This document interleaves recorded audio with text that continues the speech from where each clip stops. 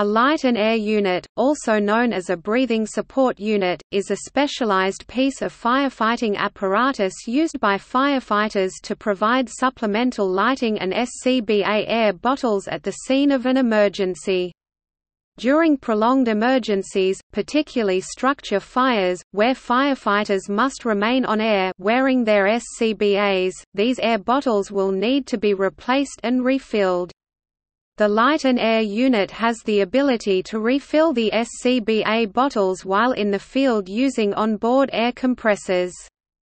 It also carries a supply of spare air cylinders.